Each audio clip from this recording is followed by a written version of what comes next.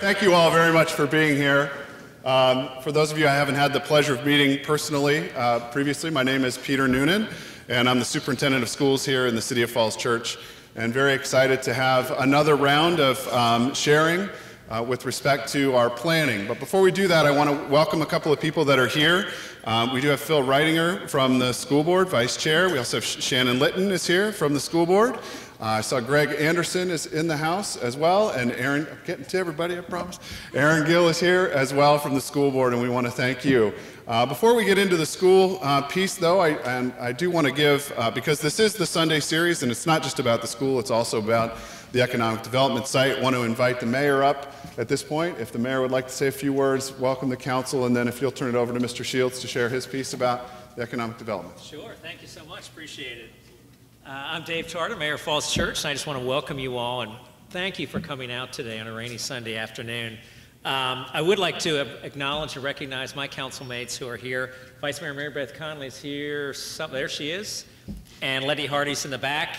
I think that's what we've got for today, but I do want to thank you. There comes Lawrence Webb, chair of the school board as well, so welcome, Lawrence. But I want to thank you all for all your fine work. You know, this project keeps getting better and better. And I think it's through community involvement, community engagement, input, and that's been our intention all along.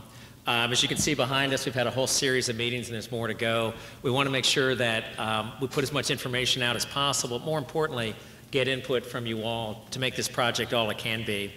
I'm very excited about it. We made a ton of progress in this past year. I mean, think about where we started a year ago or so and where we are today. So there's still miles to go before we sleep, but some great work's been done. I look forward to hearing more from you all. So thanks very much, and I'm going to let Wyatt Shields take over from here. Wyatt? Thank you, Mayor. Sure.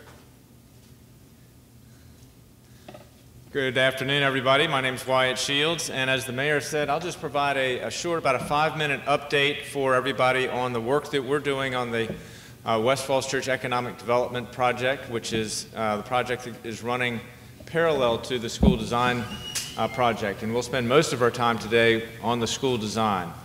But as the mayor said, we've been having a rolling series of these Sunday town halls on this project. The next one is the third Sunday in October, and that'll be on the 21st. So keep plugged into this process as we go forward and keep planning. So with the economic development piece of it, a lot of the backdrop of the reason we're taking 10 acres of the campus property, the land actually that we're standing on right now, to take that to market for private economic development is to help us mitigate the cost to the taxpayers of a brand new state-of-the-art high school. The voters approved last November $120 million of debt to be issued by the City of Falls Church for this high school. The annual debt service for that is about $6 million per year based on some of the assumptions that are shown up on this slide. That would be over a 30-year debt obligation. That's about 15 cents on the tax rate to meet that debt service obligation. So with economic development, our goal is to mitigate and lower that cost for the taxpayers, and at the same time do some placemaking, bring in amenities and design, shared parking, shared amenities that will actually grow the community and benefit the community as well as help us pay our bills. That's what we've been working on for the past several years, and we're taking our steps now to implement that plan. So here, this chart has a lot of words on it, but if you sort of break it down, it's 3 columns. The column on the left are dates, and the middle column are big sort of key steps in our process for the high school design, and the column on the right are the key steps for their economic development.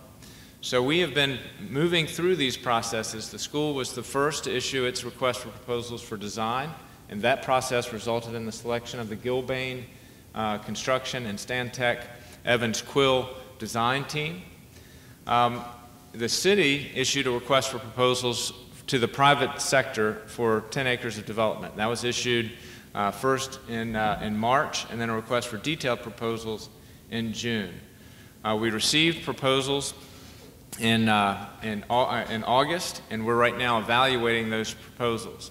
They're being done under the Virginia Public-Private and Education Facilities Act, and we are required by law to keep a lot of the financial information in those proposals confidential to protect their confidential material, but also to protect the city's negotiating position. But we do have executive summaries, and I plan to show those to you today. What we're all working towards is in May 2019, about 7 months from now, we want to have finalized a comprehensive agreement with our developer partner, and at the same time we'll finalize the contract for the design of the school, and then immediately after that we would issue the bonds for the construction of the school. But we want to have that economic development agreement executed before we take on the significant liabilities of the debt for the high school. That's been our planning principle from the beginning. It's a 2-year construction process, and the school is intended to be open in 2021. During that 2-year period is when the private developer will be getting their site plan approval, get their financing. The new school would open, and then the economic development construction would begin likely in the summer or fall of 2021. So that's the overall schedule that we're working on. So as I mentioned, we issued a request for detailed proposals for the economic development.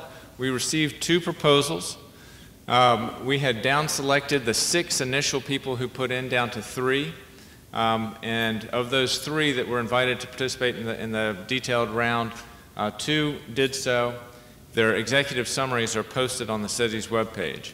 But here's sort of a quick overview of what has been proposed.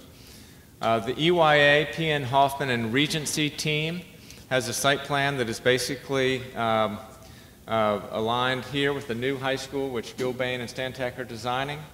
But the 10-acre site would have a promenade in the middle, a mixed-use project here, office here, hotel and civic space here, and then this is a phase 2 concept in this area with office and condos.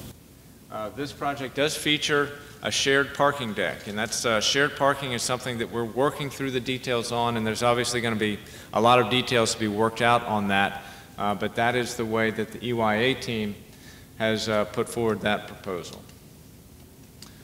So some of the features of it, their retail would be anchored with a grocer and food uses. They have approximately 391,000 square feet of office space, some of that coming in the second phase. A hotel, approximately 288 apartments, 245 condos, 31 affordable housing units.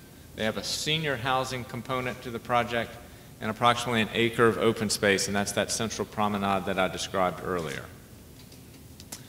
The other proposal is from the Rushmark HIT team. Their layout has an office building on this corner, multifamily in these components. They have a hotel fronting on Broad Street. Their plaza or open space is on the back here, and they have that tied in with a proposal that they've submitted to Virginia Tech concurrently to their proposal to us. Virginia Tech, upon receipt of this proposal from Rushmark, which was an unsolicited proposal from Virginia Tech's perspective, they then issued an invitation to others to provide proposals for the redevelopment of the Northern Virginia Center. And I'll just note, WMATA also is going through a rezoning and comp plan amendment for its approximately 24 acres around the West Falls Church Metro site. For both of our neighbors, we've been speaking with them for a matter of years to tell them about our plans, and we've encouraged them to think progressively about their future opportunities on their property as well, and they're doing that. And we're not coordinating on the details yet, but we will be doing a whole lot more as these are big institutions. They have to go through kind of all of their internal decision making, but we've encouraged them to join us in planning for the site at the same time. The Rushmark site, about 148,000 square feet of retail space, anchored by a grocer and a gym, 150,000 square feet of office, a hotel, approximately 750 apartments, 120 condos, 57 affordable units, and 3/4 of an acre of open space in the Rushmark proposal. So again, these are just high-level summaries. These are available on the city website. We have an evaluation committee that's meeting right now that's composed of school board, city council, planning commission, economic development authority, and staff members on that evaluation committee, and we have a commercial real estate advisor that's working with us as we consider how to evaluate these properties, these proposals. There are basically three big areas that we're working on in terms of our evaluation. One is, what is the value to the city? And the detailed proposals, they need to present what they would pay for the land and what that deal structure would look like. We're evaluating on the quality of the development program, and we're evaluating it on the execution and risk components to their project. How feasible do their projects look? One other note, and we've mentioned this in the last meeting that we had, but we have received a grant from the Northern Virginia Transportation Authority. Many of you, perhaps in this room, helped lobby the Northern Virginia Transportation Authority for this grant, but it's approximately $15.7 million in funds that will help us make the site more walkable, improve access to the site, improve throughput through the Haycock Road Route 7 intersection. Those are some of the kind of the key components of what we intend to use those grant funds for. So that's what I wanted to provide an update for. I'd be happy to answer any questions. I don't know, Peter, whether we're doing questions now or whether we should wait to the end of your presentation. Want to do some questions now for you? Yeah. So we're going to turn it over for school design in just a moment before I give up the lectern. Any questions for me? Yeah, we'll go here and then there. Yes. Hi, I'm a Fairfax County resident, live right over on Albany Street. Welcome. Thank you.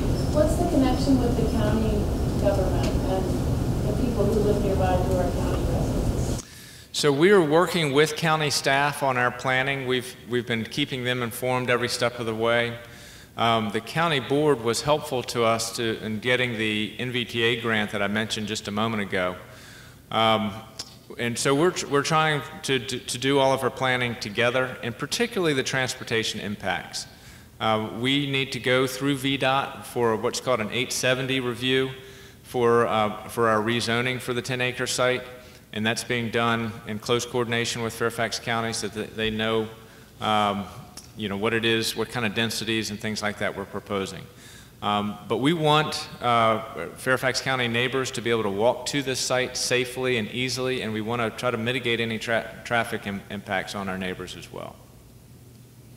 Yes? I'm Chris Thompson. So the city authorized, it's a little bit of a complicated financial question, so don't you think where you want to take it, but the city authorized a $120 million bond referendum to pay for the high school. The city, so far as I know, did not authorize the 10-acre land sale offset that $120 million. We're doing that because it makes good financial sense from a financial management perspective. Can you tell us how much of that $120 million is being reflected by the 10-acre land sale? Well, I can't yet because we're still in the middle of our discussions with proposers. So that's still to be seen. In our planning and what we described in the referendum is that approximately 2/3 of the cost of the bonds, if per our modeling, is what we were shooting for in terms of mitigation of cost to the taxpayers. So about 1/3 will need to be paid for by the taxpayers, and about 2/3 we're hoping to have the debt service be taken care of through economic development. That all remains to be seen. I think we're on a good track, but we've got a lot of steps to go through before we've confirmed that. Correct, and we've stated a preference for lease, and the proposers have responded, with that as a feasible option. Yes, Corey. Why did the third group of the down select not respond to the RFP? We were informed by them that they were not going to respond, and their reasoning simply was they just, in terms of the number of projects they already had in queue, that was the reason that they gave us. But we have two very good competitive proposals, so we're pleased with the process that we have. Just a comment that jumped out at me when there was the Falls Church, more focused on the school as a parent. One concern that I've seen there is that the development agencies not leverage the schools as a crutch. Say, this is separate from the schools. What jumped out to me was this mixed use of the school's parking that basically trying to extend beyond. I love the idea of mixed use parking. I didn't see any parking in the second one. I'm sure it's helpful. I would love to see mixed use parking as part of that 10 acres. But what I saw there was an encroachment beyond the 10 acres. I think I have a good perspective of that. You're going to have a bunch of businesses, you're going to have a bunch of people there at the same time as schools. We're looking to generate, turn the school into more of a community. But developers shouldn't be relying on that. They need to figure out within their capabilities. Well, so the question is about shared parking, and we will expect that the development community is going to take care of the parking on their own site.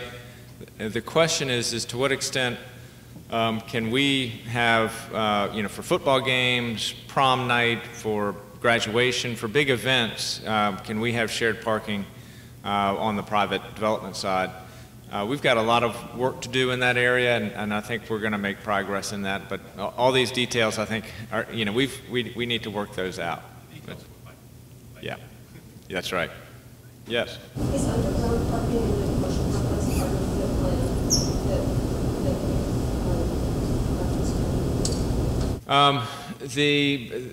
The two do take slightly different approaches on parking. Underground is certainly is something the city likes. It's very expensive, and so there are trade-offs with it. But as you'll see around the city, typically for our more dense developments that have been approved in the last 10 years in the city, most of the parking has been underground, and so that is something that the city does appreciate. I'm just matter of fact, it's like when you see business and businesses that struggle with this parking issues, it seems like it would be a good start for them to have a parking facility. Yeah. And I think the private developers are all very keen to if their project is going to be viable in the marketplace, it needs to be adequately parked.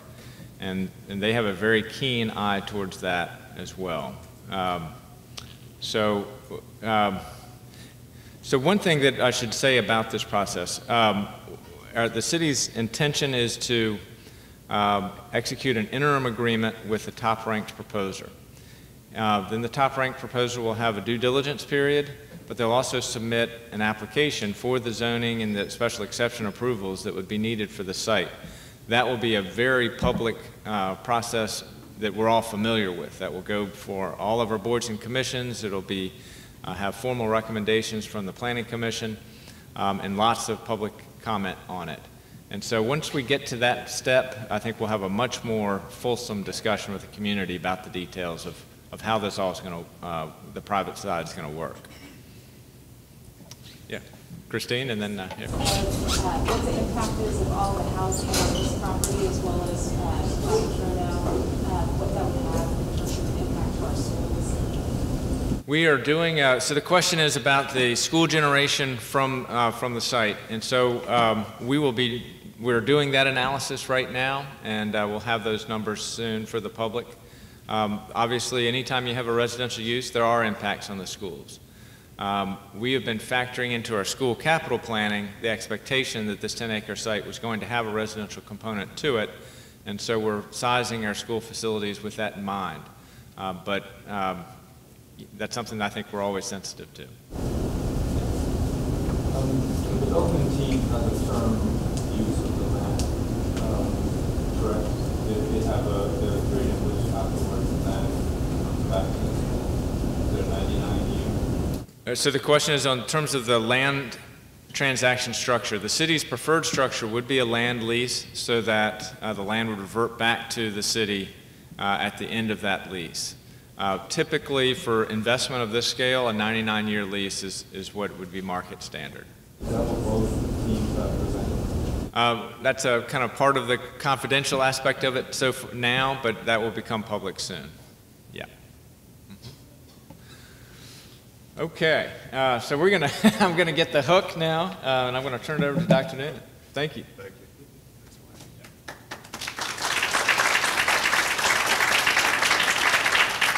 All right. Well, thank you, Mr. Shields. It was very helpful. And obviously, as Mr. Shields was talking, you can clearly see sort of the synergy between the two projects and the importance of both of them sort of being on the same track together and moving through seamlessly. So today, our plan with the school is to kind of follow a similar process to what we did the last time, in that we would do a presentation, and then we're going to do some breakouts following those presentations. And one of the things we really hope that you're able to see today is that not we as in me, as in the design team, Quinn Evans and Stantec, and also Gil Bain have really been listening to the feedback in each of these sessions. So what they're going to share today are some modifications to the plans that have been made based on the feedback we've received.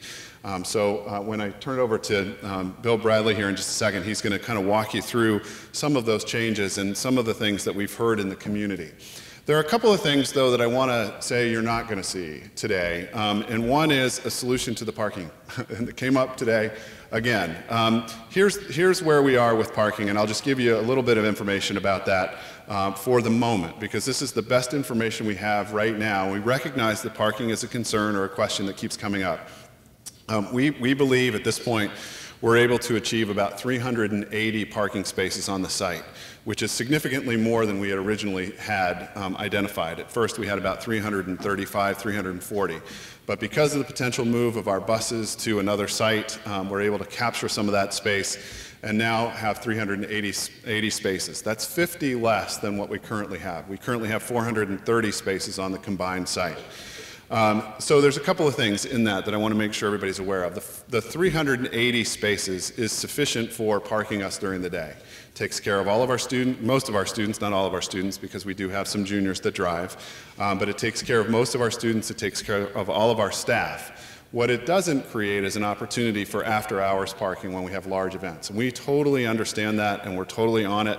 And I want you to know that that's one of the things that I'm most excited about in terms of the synergy between the economic development piece and the school side, is how are we going to be able to share some parking and pick up some spaces. Because I'm confident through this process that we're going to be equal to or better than what we currently are. So we need to pick up at least 50 spaces in the new design between the two sites together. So there isn't going to be a solution to the parking problem. So in an effort to try to be as efficient with our time today, if you wouldn't mind limiting your comments about parking and know that we get it, that would be great.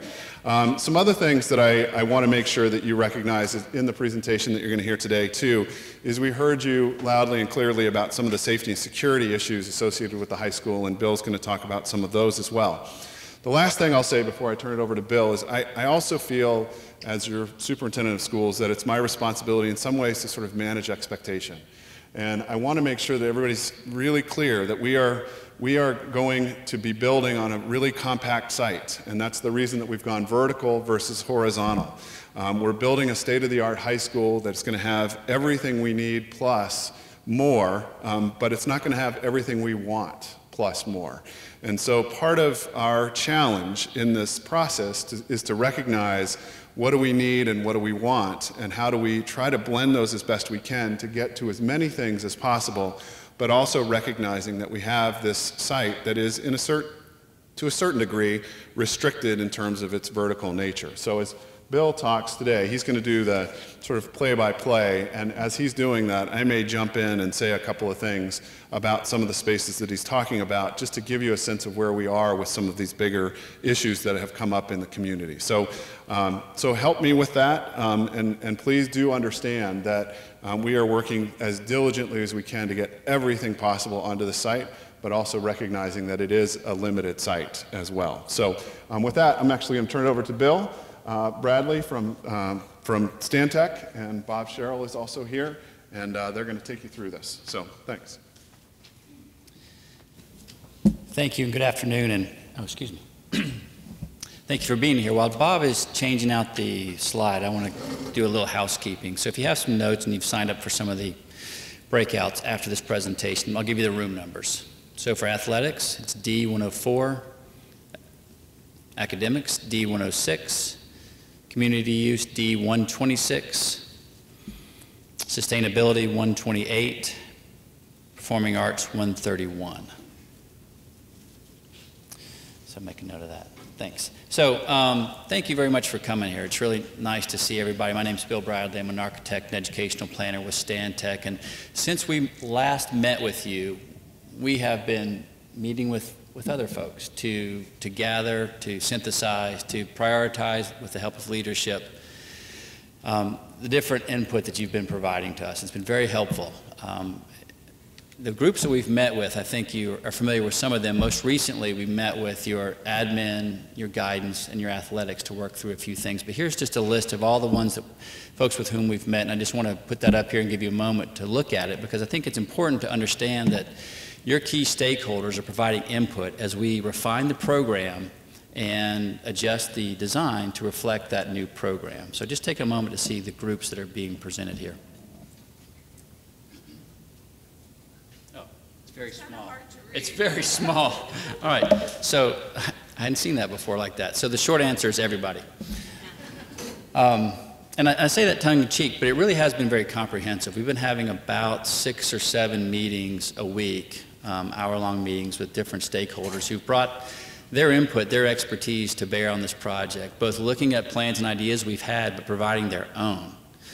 It's been very helpful for us. It's been very eye-opening, and as you'll see, and what we're going to do in a second here is walk you through the plans, the site plan, and all the building plans to show how the feedback that we're receiving has been incorporated. So we're going to do that. Dirk Jeffrey, who's the principal in charge of the architecture with Stantec, is going to come up and walk you through that. But before he does, I want to share with you some of the key messages that we think we heard from you. And I'm not going to parrot everything that you said in our last breakouts or all the things that were on the sticky, but I just want to highlight a couple of things for each of the groups that we heard and give you some cues to look for as we walk through the plans. So for academics, what we heard loud and clear is that you're doing some very innovative things here, but to some degree the building is limiting your options, and that as you take those to the new building and begin to do new and other things, that you want a wide variety of differentiated spaces to support differentiated learning. And then we also heard that as much as that's true and very specific, you don't want the building to paint you into a corner. So what you'll see when we go through the plans, for the academics in particular, is a wide variety of spaces to support a wide variety of activities.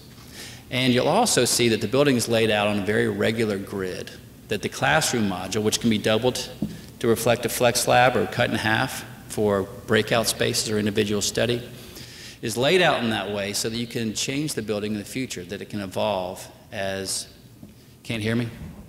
I'm sorry. How about if I just grab it and take it up? Is that better? I'm sorry. Nobody wanted to admit it. I want to admit that I can't see you right now. I don't have my glasses on. So anyway, it's a regular grid and provides flexibility over time, which I think is very important. For athletics, you wanted a wide variety of spaces, amenities, certainly upgrades on what you have, but more than what you have. Better. And you wanted access not just for your athletes, but for your fans and also those who were visiting. And then you wanted to reflect the spirit of George Mason.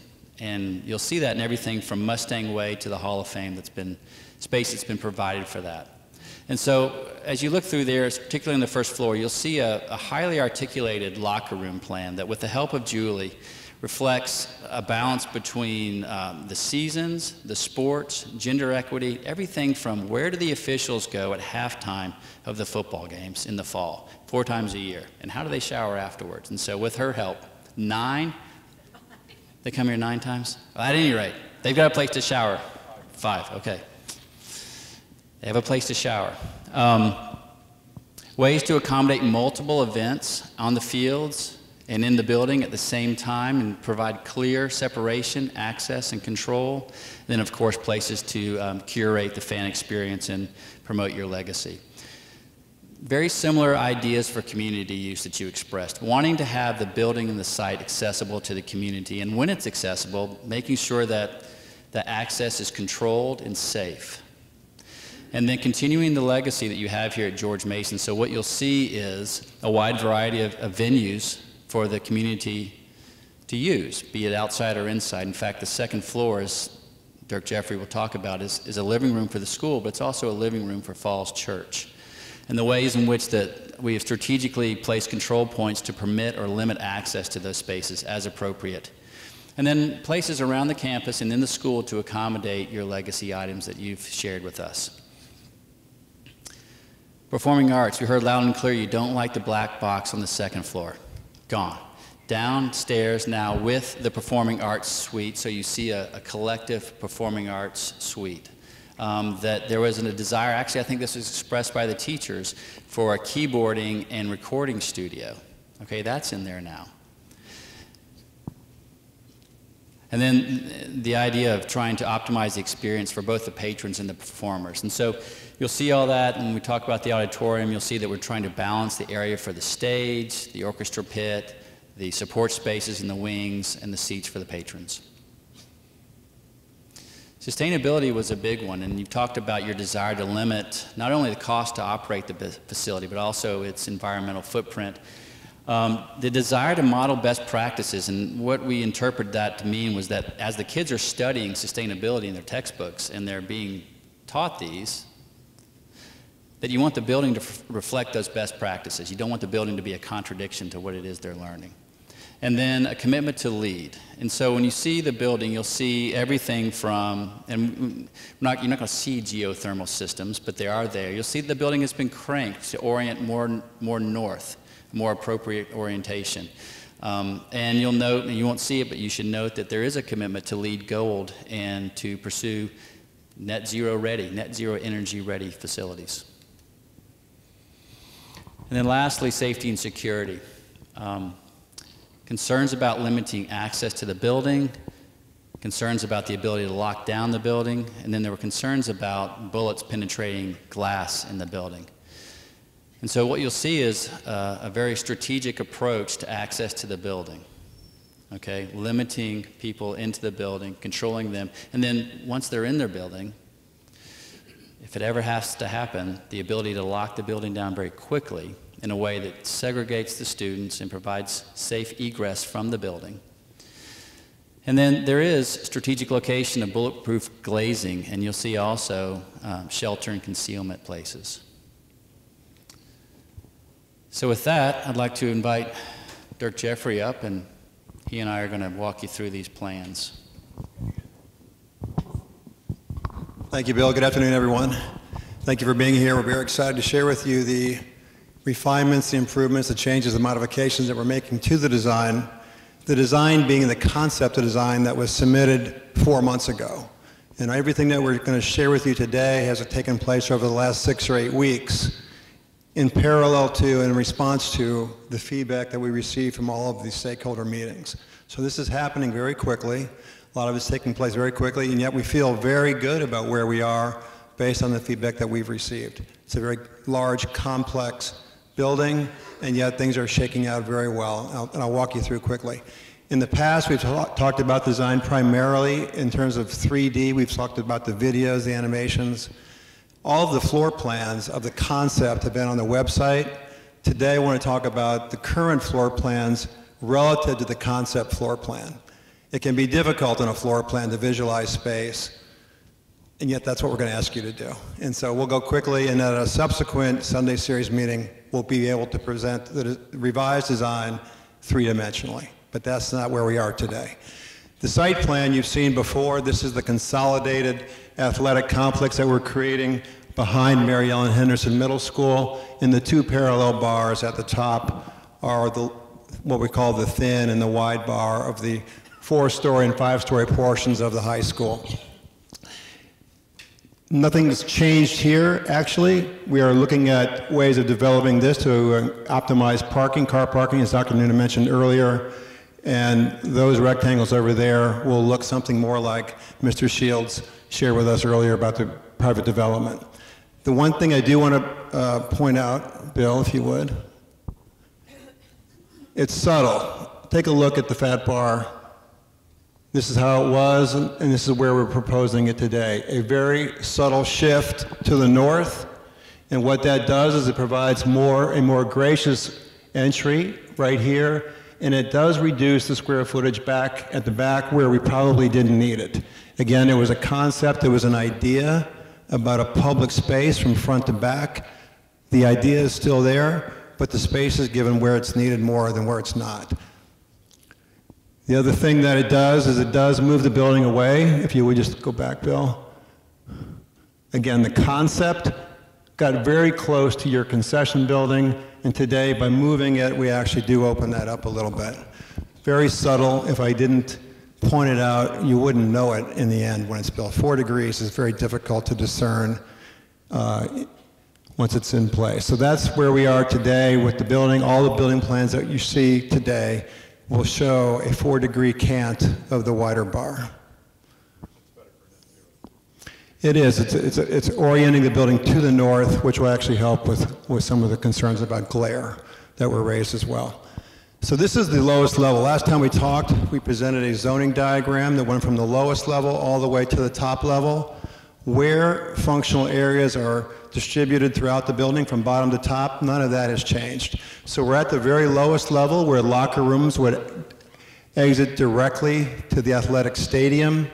This is where we were, and as Bill mentioned, the violet area, that is the performing arts suite. You'll see that it's still there. All of the locker rooms have been worked through with Julie and her staff. But what we have right now in the performing arts suite is the black box. If you recall, in the concept, the black box was on the second floor. The vertical volume that's available for the black box on the second floor is not as much as if we put it here. There's 24 feet available to us in volume. So in terms of the rigging, the lighting, and so forth, we can make a much more robust black box by bringing it down here. We co-locate that with the rest of the performing arts suite. And as Bill mentioned earlier, we found space for one additional instructional space, flexible music lab, keyboard lab, sound editing. All of that will be co-located at the lower level. You said we wouldn't see geothermal. Here's the geothermal pump room right here. Okay.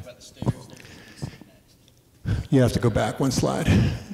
The locker rooms at the concept level, the locker rooms exited directly up to the gym. Today, those central stairs have been put to the corners. They serve the entire floor, so students would leave the locker room, exit the stair, go up to the gymnasium level, and up again to the running track, and we'll show that. So it gets the stairs out of the way of that public promenade that came around the top side of the building. So we had a thing in the way. That thing was in the way, and now that thing's out of the way. This was the gymnasium level before, the gymnasium level today. And here's where you can really see where the wedge might make a little bit more sense. So still we have exactly the same amount of space in front of the gym, and we just take away a little bit of space down at the backside, outside the auxiliary gym. This is the area that would overlook from above into the black box.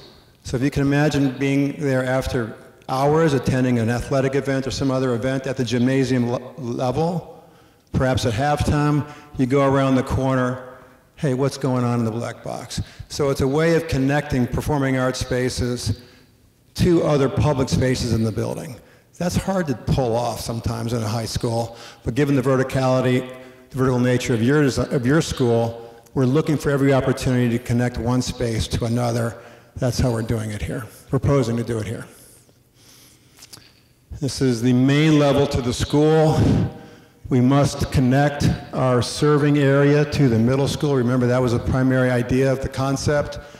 One kitchen, a combined kitchen, 2 serving lines. Separate serving line for the high school, separate serving line for the middle school. So we have to match this elevation at the dining room, but then we step up a little bit to create more volume in the dining room and connect it back then to that heart of the school.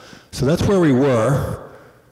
Very little change today to any of this, except for one gigantic move. So if you would just go back. Before, when we came in, and you may recall from the videos, when you came in, there was a stair that invited you up to the media center. A little bit further down, there was a stair that invited you down to the gymnasium. So after hours, I could go up to the library, I could go down to the gymnasium. Where did the students go? How did the students move up and down? So in our opinion, one of the flaws of the concept was gracious, inviting, movement of students up and down all day long. So we have plenty of stairs. Which one is the one that you would choose? We felt that the design suffered in that way, and so today we have created, where we had the heart of the school, we now have the spine. And this large central stair is the way up and down. Very open, and so here's the idea. I'm cutting right through the heart of the school, and I'm looking back toward the middle school. So here's the entry lobby, here's the main office.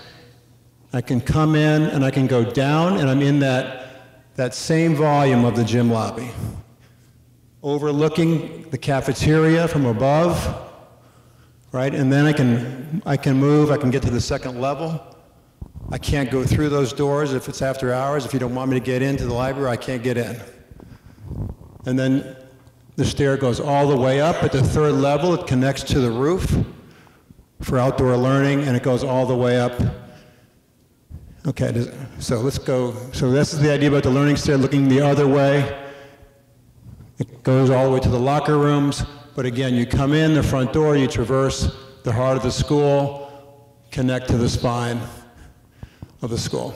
That is one major move that we made to the design to improve student movement throughout the school. This was the second level before, and this is the other area of major move. Before, the guidance was on the second floor. Right above the, I said guidance, counseling, right above the main office. And throughout the meetings, we have learned that guidance, counseling, and administration, the real synergy now, they're going to be on the third floor. You'll see that in a moment, where a consolidated student services suite then is right adjacent to the students that they serve. So rather than being on the first floor and students being on 3, 4, and 5, the student services suite is now on level 3. What that does, and by getting the black box to the lowest level, it opens all of this together with the makerspace and the broadcast studio. All of this is now the community-oriented living room. So this is not yet designed, but this will be one of the most vibrant and exciting public community spaces in the building. We're very, very excited about the opportunity of the second floor. There is an element in the program for a meeting room, a classroom connected to the media center. Where we're locating it now, we're proposing to locate it, is right over the front door. So when I come in, I have to pass through a vestibule, secure vestibule. 16 feet above me is the floor. On top of that is what could be a community meeting room. It's a program area for media center, but after hours, it's very convenient for a community meeting room. So if you can imagine coming to your school and seeing all of this activity from all the way across, I mean, what I think would be a very, very inviting entry to your school. This was the third level prior, and then levels 3, 4, and 5 will go very quickly. So again, here's the stair coming up. This is the learning stair, if you remember from the video, that double height, that amphitheater, that's right there. And so this area in pink, that is the consolidated student services suite. Those are the counselors and the assistant principals as well. Everything that's in light blue is academic space. So as we move up, let me talk about a couple of the moves that have been made in response to concerns about security. So the stair, as I mentioned earlier, there's a balance between making it inviting and limiting access up and down the building. So the idea right now is not to have doors at the main level, but if I got to the second floor, I can't go any further. At every level, I can't access that level once I'm in that stair. If I'm in the gym lobby, I can certainly, from the first floor, I can see who's down there because it's a straight shot, line of sight, very direct. Once I'm at this level, Each of these wings, they're not showing yet, each of these wings will be entirely secure from this core, the central core area. And so by design, we can provide early warning, transparency, eyes on the street, glass visibility, provides early warning if trouble's coming. The other thing that we can do is we can create areas of refuge. So safe areas, barriers, as Bill mentioned earlier, that limit access. So floor by floor or sections within a floor can be controlled so that I can't get through, I can't get in. Once you're in, if you are to shelter in place, then there are areas, these green areas are going to be student breakout areas where you'll see where classrooms can come to here and an adjoining classroom can exit through a classroom, and students could actually be safe in an interior space that doesn't communicate with the hallway.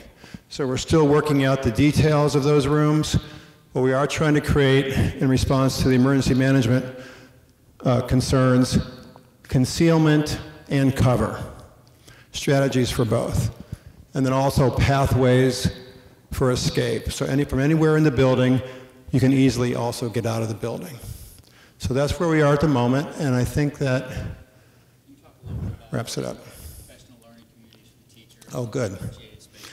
Thank you. And so here we are on the fifth floor. And if you just look at this red area right here, levels 5, levels 4, levels 3, they're all exactly the same.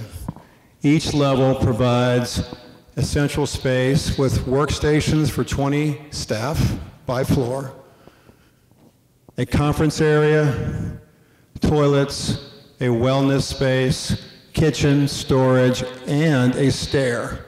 So that regardless of where you're teaching and where your office might be, you can easily enter that space and then move up. So collaboration for learning is important, but collaboration for professionals is equally important. So you'll have a private space to go if you were in a situation where your classroom was shared. At the fifth floor and at the third level, we also have terraces for outdoor learning. So to Bill's point earlier about a variety of learning spaces, this is where we are at this point in the process. I'm tired. Talking very quickly. I think we're there, right? Learning stair, rooftop. I think we're there. Questions now or afterward? Yeah. Yeah. Okay.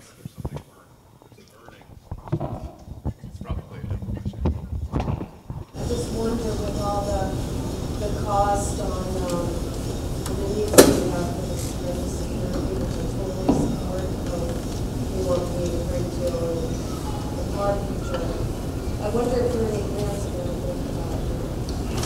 Yeah, I had mentioned that at a Sunday series a while back. We continue to look for grant funding, not unlike sort of the transportation grant that the city general government received. We continue to look for grants. The Department of Justice put one out not too long ago. We kind of are looking at, but typically those grants are not necessarily for hardening of schools. They're more for programmatic things like psychologist services, school counselor services, and the like, which are equally important. But oftentimes they're for school resource officers, and they'll often pay for school resource officers. So, but long story short is we are definitely looking at that. So, thanks. Help to advocate for that because most places are not doing public school. Right. Yeah. So we do feel like this sort of brings together some safety pieces that have been brought up a number of times, and I think that limiting and sort of stopping people from being able to go up and down is really an important component to this design. If you think about, and this is sort of not an epiphany for me, but something that sort of came up the other day that just sort of made sense. So this staircase, as described, is sort of the spine, like as a vertical spine of a human being. When we're building vertically as opposed to horizontally, when we're in a horizontal building, we try to cordon off areas, sections. Now instead we're trying to cordon them off vertically. And so this design, this spine allows us to do that. So we're excited about that. I want to, yes? Since we're on the spine, kind of taking a look at this flow perspective, you've done an analysis of when that school bell rings and students come out of those rooms and the flowing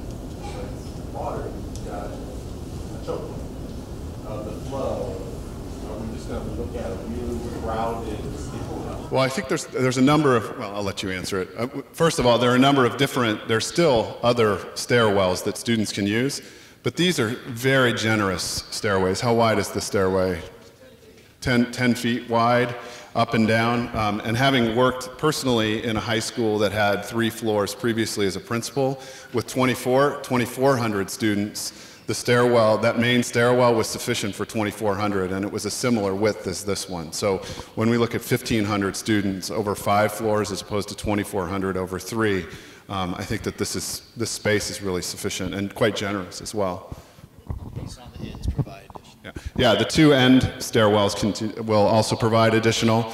And then we do have 3, right now we're building out for 3 elevators. We'll end up having, probably start with 2 elevators depending on what our needs are. So there'll be multiple ways to get up and down the floors. All right, I do want to give you a chance to break out. Before you do that though, I do want to just say a couple more things just in terms of the context of this site and as you get into the breakout. There are a couple things that we've heard from the community that I want to give some information about. And the first is on the practice field, there's been a lot of synergy and questions about the potential for lighting. We would like to have lighting on those fields as well. And so we are committed to trying to find a way to get lighting on that practice field because we know that it can be a great use for us as a community down the line. Again, it's a matter of trade-offs, but trying to figure out how we might be able to do that is something that we're committed to doing. I love kids. I just love them. The second thing that I want to talk about just very briefly is there's been a couple of folks that have raised a concern or question about a full fly system in the theater okay, thanks. Because it's a vertical space, we're not going to be able to do a full fly system. But what we are going to do, and we've been talking with Sean a lot, who's the theater arts teacher here at the high school, is trying to look at what they're doing in Broadway productions now, which are technological solutions to fly systems. And so we're working on trying to find other solutions. There may be enough room for a partial fly, where some rolled sets will also provide some rigging that would allow for that as well. But a full fly in this compressed 5-story space just doesn't look like it's going to be a possibility. But we'll try to figure out some other solutions. Parking I already addressed. I know there are other issues that have come up. Lindy? When are we going to be in a stage where we talk about materials?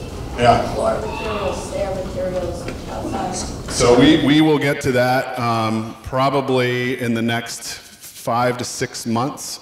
What we'll do is we'll get a committee of folks together, not unlike we do like we did for Mount Daniel Elementary School. It'll be teachers, some community members and the like, who will come together and talk about some of those flooring materials as well. But we're going to get there. Let's get the design.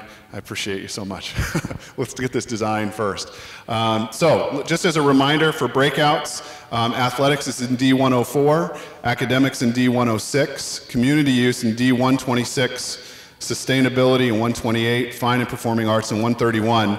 Here's what we're going to do when we come back, is we're going to put up the charts from the work that was done in those breakout spaces here, and we'll do a gallery walk, and everybody will have an opportunity to see what each of the groups wrote down, and we'll give you a process by which you can also comment on that. So is there anything else? Mary Beth? 104, Okay, 106, 104, 106 are here, and the others are down this direction. So yes, sir. We did not do a security or a parking breakout this time because we're going to try to cut through all of those in each of these other breakouts, because those were 2 topics that came across in each of the breakout sessions. All right, thanks, and we'll see you back here. What do we say? 3:50? About 3:50. Thank you.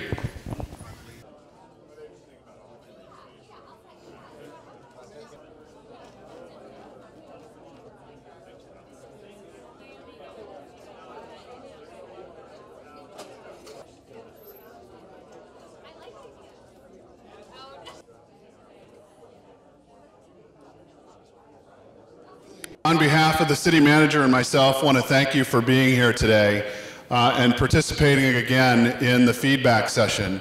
My hope is that it's evident that we're listening, that we're taking your feedback and we're refining and tweaking the design based on the feedback that we're receiving from you. I also want to say thank you for those of you that put some sticky notes in the blank strengths boxes over here, because I know that there are some strengths in all of these. We tend to sometimes, I think, focus on the negative or the challenges or the weaknesses, but do want to thank you for that. We have two more big community events around this work, and the next one is this week on Wednesday. I think it's Wednesday, I should double check. Yes, thank you. It's a joint PTA meeting. So the elementary and secondary, middle and high school PTAs are going to come together, and we'll be here at George Mason in the auditorium this time to do the presentation. This presentation will look very similar to today, but we won't have the breakouts. And then we have one more final community engagement around the follow-up from this work that's going to happen in October. That date is yet to be determined, but as soon as we have that date, we'll give it to all of you. The GMHS high school email that many of you have been responding to continues to remain open. I got some feedback. There was some real-time feedback even today as I was sitting in one of the sessions. Somebody sent an email to that address. Thank you. So we'll continue to take that, and we are intent upon making sure that we get all of the questions answered so that we all feel good moving forward. And so again, just want to say thank you for coming out today. It's a little after 4, and we did promise a 4 o'clock end time. So we will end now, but again, if you want to take a few more minutes looking at this, please feel free. Otherwise, we'll see you at our next engagement. Thank you all for coming and being here. Have a great afternoon.